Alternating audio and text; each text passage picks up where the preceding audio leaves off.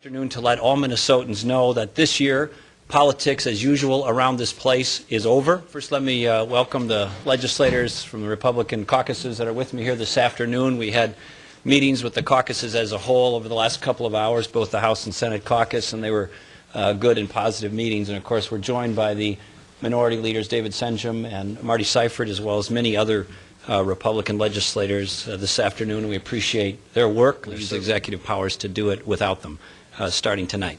I'm not going to get into the details of this because that's for another day and another time. We're still working through all of that, but at least as a general category, there's going to be some impact in health and human services, which consists of welfare, social service, and publicly subsidized health care, at least some aspects of that, as well as local government aids and credits, probably a little bit in higher ed.